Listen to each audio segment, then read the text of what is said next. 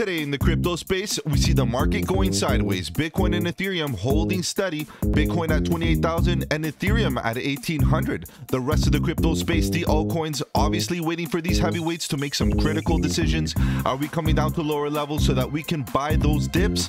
Or are we going to get a nice bounce to the upside and potentially see an altcoin season? Guys, as we see these retracements, we are definitely getting some good buy opportunities. And in today's video, I want to talk about the general market. I want to use Bitcoin as a leading indicator, but more importantly, I want to talk about one altcoin that is looking good from a retracement perspective, and that project is called IMX, ImmutableX. So you know what? Let's talk about the news, let's analyze the charts, and let's strategize to capitalize.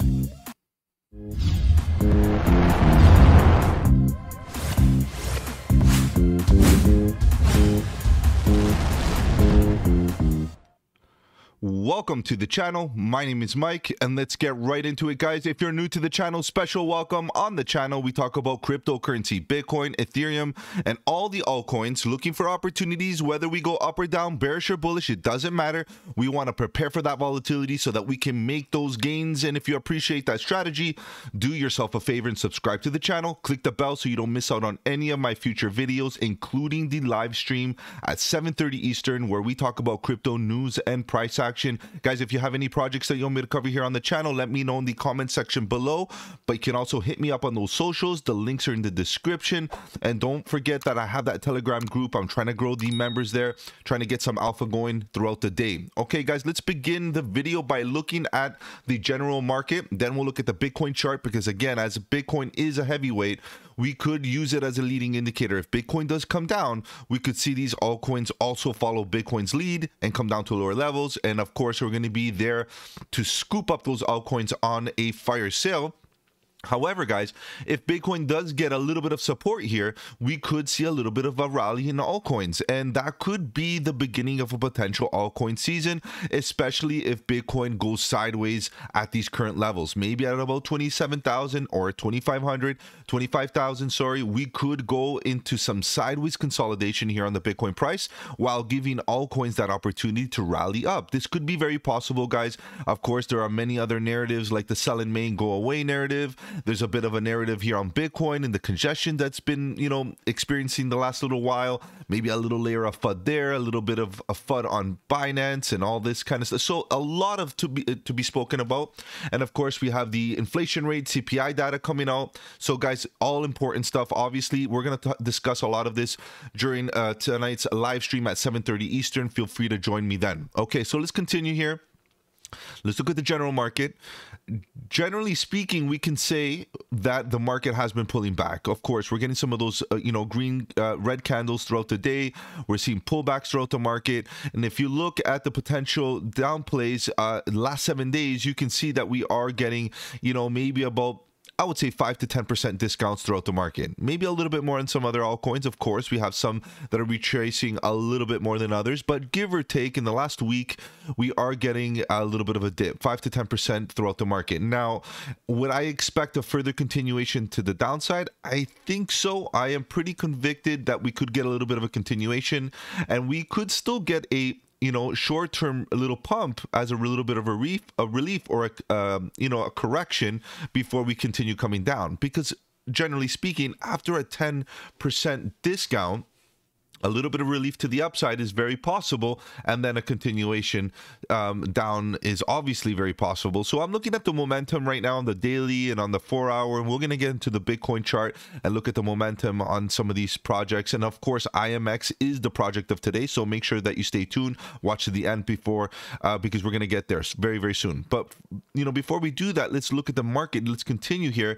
We see Filecoin right now at a significant discount, 15% to the downside on Filecoin. For me, is a great opportunity to dollar cost average. DCAing doesn't just mean that you're gonna DCA like only on a schedule. Like, that is definitely a viable option. Like, get in once a week and dollar cost average, once a month and buy the dip, dollar cost average. For me, based on my dollar cost average strategy, is to DCA when we see red days.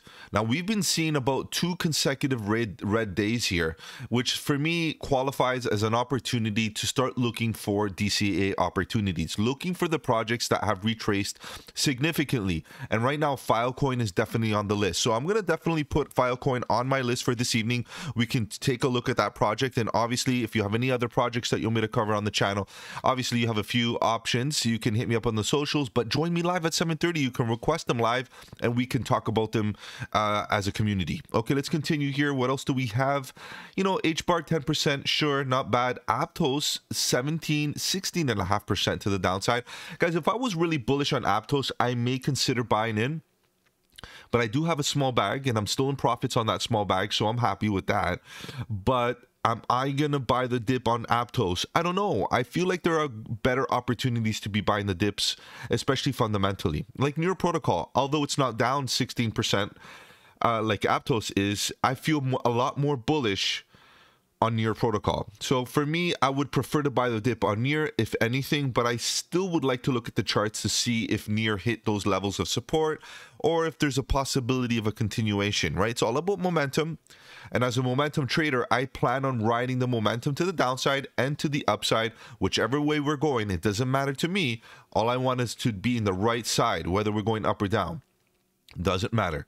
VeChain down 10%. I like VeChain. I feel like VeChain is severely undervalued, and I'm looking forward to VeChain to finally waking up. I want to get into a little bit more of a bag on VeChain, but my last buy opportunities was so low, much lower than the current price, that I feel like I would like to wait a bit more. And sometimes that's part of my strategy as well. I want to get in on absolute fire sales and perhaps get in at lower levels than I bought before, especially on some of the projects that I'm bullish on.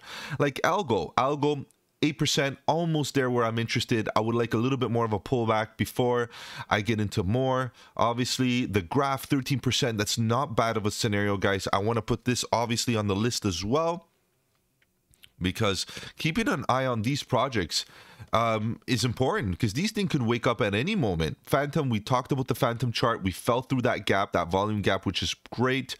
That means that we can probably get in from a position of strength now. After we fell through a gap, a volume gap, a weak spot in the chart means that now we're looking for support, and we could potentially find support at the bottom of the gap. You know, all we have to really do is make sure momentum has bottomed out, wait for those bullish divergence signals, and start piling in, start dollar cost averaging at the bottom of the ranges. Okay, so Phantom looking good as far as a retracement. And Decentraland 12%, Radix 25% in the last 7 days. Remember that Radix rallied up so hard, right? And now it's getting a pullback that is equally, if not equally as hard. So expect retracements down to the golden pocket, 886, 786 retracements. That is absolutely healthy for a project like this to do, and that would give us a signal to potentially buy the dip. And you know, especially if you were able to take some profits off the top here on Radix, it's a great time to, you know, pile in again and build your portfolio back on a discount. Okay, so I'm keeping an eye on Radix. I still feel like it could do a little bit more to the downside before we get in more. KuCoin coming down to lower levels, 5% discount here. We have BitGet going up, looking strong, guys. I wasn't able to get into this project as I was waiting for further retracement to see what happens. Sometimes you miss out, and definitely here we're missing out on. I'm missing out on this rally. 15% to the upside in the last 7 days, looking bullish, and this is all based, in my opinion, it's all based on the fact that people are looking for an alternative to Bybit. Bybit with this KYC, I believe a lot of people are looking for alternatives. Nobody wants to give up their privacy, including myself. So I did exit all my positions on Bybit and transferred them over to exchanges such as KuCoin, BitGet, and many others. So looking forward to seeing BitGet come down so I can buy the dip. Render, guys. We've been talking about Render on the channel almost every day for the past month, and we've called good tops, good take profits, good bottoms, and here we are retracing down to good levels to potentially buy the dips. And you know, I'm looking at about Right now is not bad, to be honest, at about $1.70. This is not bad of an opportunity. It is down approximately 22 to 23% in the last 7 days. This is a decent discount. However, the momentum hasn't shown me that it's bottom out yet, that the bears are done. So I'm expecting them maybe at about $1.50, $1.40-ish, and we'll take a look at those levels of support, look at the momentum. When the momentum bottoms out and gets to oversold territory, then what we'll do is start looking for good key areas to buy the dip. But for now, let render fall, because if it's going to fall and you're going to try to catch the falling knife, there's a good chance that you'll get wrecked. So just hold on, let it come down, and of course follow the channel. I'll keep you posted. Join me live and we'll talk about render each and every day if we need to. Okay, let's continue here. GMX coming down to those lower levels. Okay, good opportunity there perhaps. What else? Any anomalies here in the market? Everything's in a decent retracement. Even Kava's getting a little bit of rally, up 10% in the last 24 hours, looking bullish on that. And there are many others, guys. Today is all about IMX, ImmutableX. I would like to take a look at that. What is it ranked, IMX? IMX Zilliqa. Did I scroll right over it? Let's see. Let's do a quick search. IMX. ImmutableX 63. So it is the top 100. We have a pretty much a $2 billion circulating max supply, and we are about $1 billion in of circulating supply, which means that there's another billion units left to enter circulation. This could mean that IMX is going to get a little bit of that sell pressure, or that pressure regarding on price, keeping the price down as more tokens enter circulation. So keep that in mind. The current market cap, it is at about $800 million market cap, so it is somewhat of a larger market cap, but since the bullishness, I believe that it could still reclaim even its previous high would be great, or get into a higher market cap based on its competitors. As a zero knowledge proof, I think it could be, let's look at some of the tags here. It's an Ethereum platform, NFT, play to earn, gaming. All of these narratives right now are hot narratives, and important to consider that gaming, for me, has yet to wake up. And the fact that it's a zero knowledge proof, it is a layer 2, and it's gaming, smart contract platform, all this good stuff could be a very, very bullish thing for this project. So I think that it's not bad of a scenario. I still feel like we could climb up a little bit higher. And from a technical perspective, from a technical analysis perspective, you know, the project has retraced significantly. But before we get into that, guys, I know you're here to talk about charts. Let's talk about Bitcoin and see what Bitcoin has been doing here lately. Bitcoin has been going sideways, unfortunately, giving us some time to think about, you know, what we could be doing with our capital. Should we be leaving it here in Bitcoin? Guys, I took profits here because I wanted to make sure that not only did I lock in some of these gains, but then I can put some of that capital to work and buy the dip on some of those altcoins that have rallied up. And you know what, guys, so far so good. I took profits out of Bitcoin, put them into Render and many other projects that rallied up after Bitcoin started going sideways. But the question is, are we going to get that altcoin season? Usually the altcoin season do hit once Bitcoin shows strength, or at least goes sideways within a trend, within a sideways trend or a sideways consolidation that shows strength. Right now, Bitcoin looks like it could be coming down to lower levels, and many individuals are anticipating a $25,000 Bitcoin. Could we get that price target? Very possible, guys. Let's get into further or deeper analysis here on the Bitcoin chart. I think that we're going to get into a consolidation period right here on this bearish pennant. This is a descending wedge, which at the end of the day should, statistically speaking, break down bearish to lower levels. Measured move is pretty much the distance between the top of the wedge to the bottom of the wedge, and it could give us estimated, you know, profit target at about 25,000, give or take. For me, that would be a great area to potentially take profits on any shorts or any type of shorting position that you're into, or even buy the dip, maybe DCA just a little bit. But of course, we're going to have to pay attention to momentum on the daily and so on.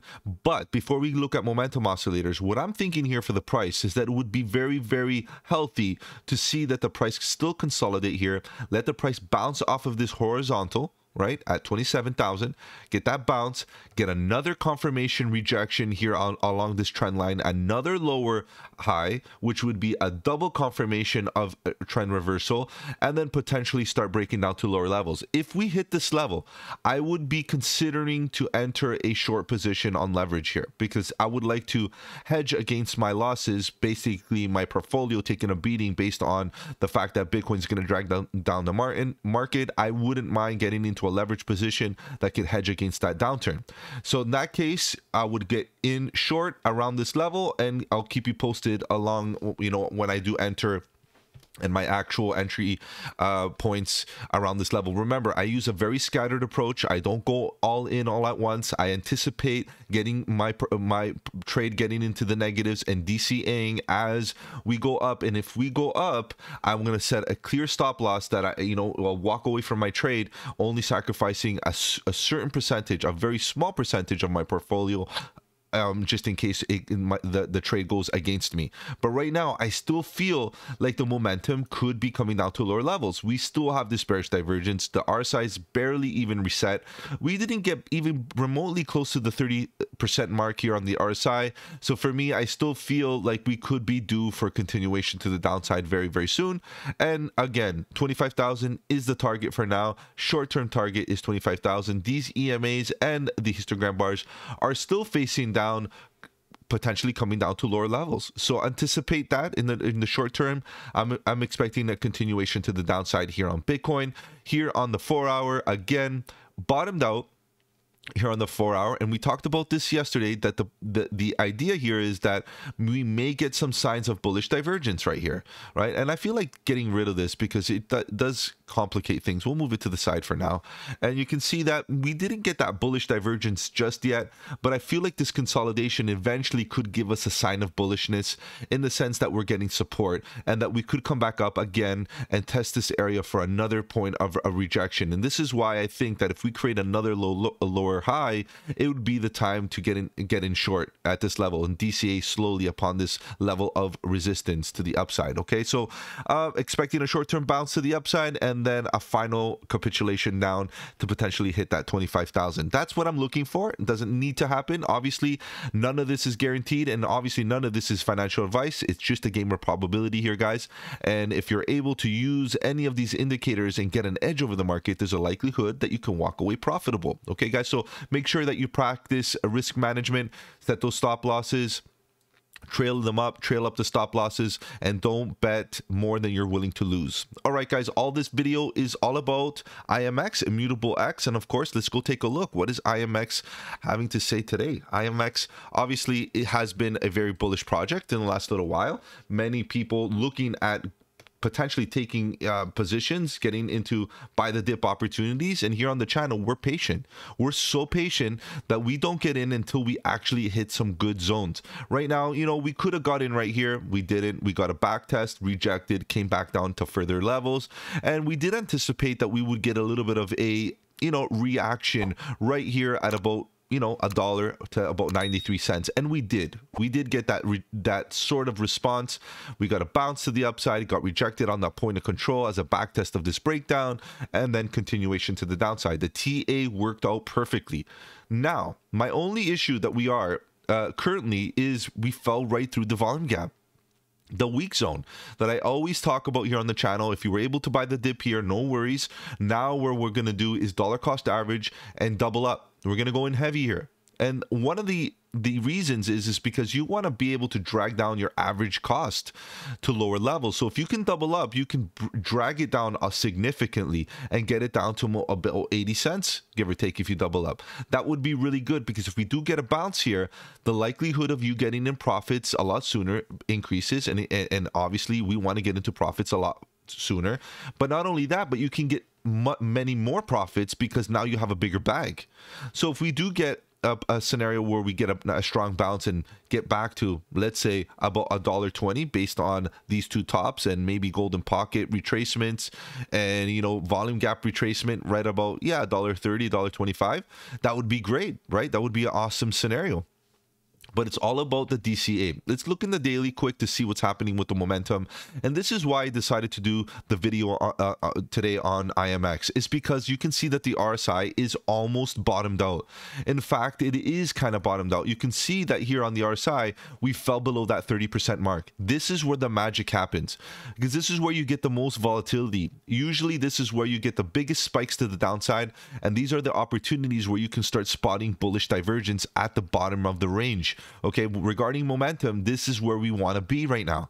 So we got to wait for this thing to actually play out. And the reason why I would suggest buying the dip here is because we actually got here. And this is why on the channel I always say, before you buy into the green arrows, make sure that the RSI bottomed out first.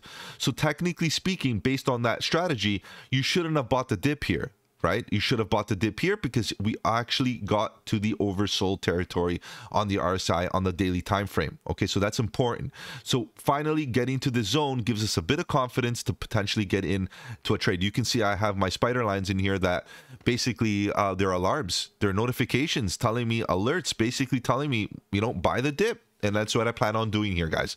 But what would be awesome is to let this thing kind of play out just a little bit to get signs of bullish divergence. Now, are we gonna let for these signs? Are we gonna wait for the signs on the daily? We could. It's a bit risky because at the end of the day, we could get a bounce sooner. So this is why, based on this, I wouldn't mind getting in the 4-day. But one thing that I'm very reluctant on is moving to the 4-hour, because the EMAs here and the histogram bars on the daily are still facing down and nice and red, which means that the bears are not really done and the bulls are not really, you know, stepping in just yet. So we got to wait. Are there any signs of bullish divergence here? We can see that these two bottoms are going upwards. So what's happening with the price action? Obviously still coming down. Now, are we getting bullish divergence here on the RSI? Not quite. Are we hitting critical levels of support? Yes, we are. These are so critical. Now, as far as the retracement goes, let's use Fibonacci for a second. My charts are going to get just a bit messier, but we got to use Fib just to kind of see where we're at regarding Fibonacci theory. Swing low to swing high. Yeah, we're falling below that golden pocket 618. We can potentially hit that 786, which for me is down about, yeah, down here. We get 63 cents. Is that possible? So right now I'm looking at a potential 73 cent IMX. If I can get into a position right around here, which you can see that it's very likely that we come back down and get closer to about 73 cents or 70 cents down here. And then if we break below, yeah, we do have some support looking left, price action looking left, bottoms looking left, tops looking left, right? So this is the area where we could potentially get support. But if we don't, guys, you can see that we have another volume gap here at about 64 cents that could snap to all the way to the 886 to about 50 cents. So this is the thing: buy order here, buy order here, buy order here. This buy order up here should have been avoided based on the fact that the oscillators did not fully reset. Now that we're reset, we have 3 buy orders that we could play with. Honestly, even buying in right now at 77 cents is not bad, right? Don't wait, because you never know, we could get a nice relief bounce to the upside and then take profit at 92 cents and then wait for it to fall, especially on the 4-hour. If we see that there's a potential bottom out scenario and then we get overbought, we can take profits on overbought territory. Maybe right when we hit the 200 daily EMA, we can take some profits and come back down and try to ride the ebb and flows of the market, especially of the 4-hour. Okay, let's get into the 4-hour quick and see what's happening. Yeah, the momentum has bottomed out significantly here on the RSI. This is why I'm getting a bit bullish here in the short term on IMX, because as the price action is going down, you can see that the RSI is getting a bullish divergence, upward sloping and hesitant right here, and potentially getting weaker and weaker as the bears try to bring down the price. So let's be careful here, because I'm expecting a bullish response any moment now. And you can see that here on the MACD that we finally got to this level, very extreme levels of the MACD. The histogram bars are, you know, upturning a bit, getting some of this bullishness, perhaps bullish divergence on the 4-hour as the price action is still coming down. So for me, this is not a bad time to start DCing. Many factors of confluence. Obviously the support, obviously the bullish divergence, obviously everything being oversold, the RSI and the MACD looking for bullish divergence to the upside.